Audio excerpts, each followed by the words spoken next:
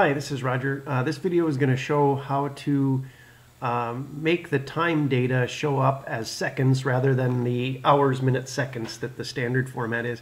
So I'm going to go ahead and open up a CSV file. I just double clicked on it and it's going to open up an Excel here. And so this is what the data looks like when you first open it up, and then the time is in this hour, minute, second format. To get that over to seconds, we're going to have to insert a column. So I'll just highlight the C column, and then if I hit Control Shift plus, it inserts a column, or I think you can just use the insert button up above. We'll just call that time. And then in this, I'm going to want this to start out at 0 seconds.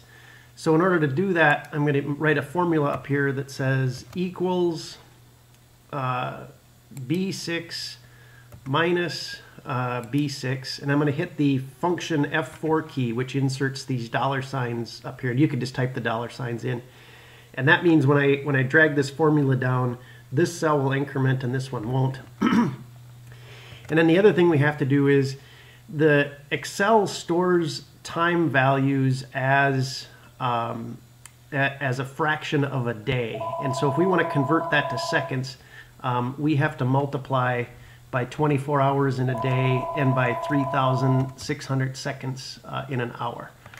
And if we do that, and then we should be able to double click on that little corner, and it should implement or increment down.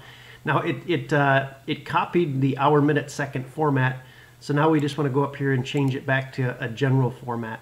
And now this is time in seconds right here.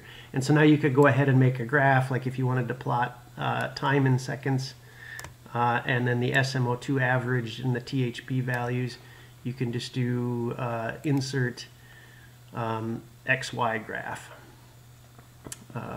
which should be charts XY scatter graph, and then pick the one with the line and say OK.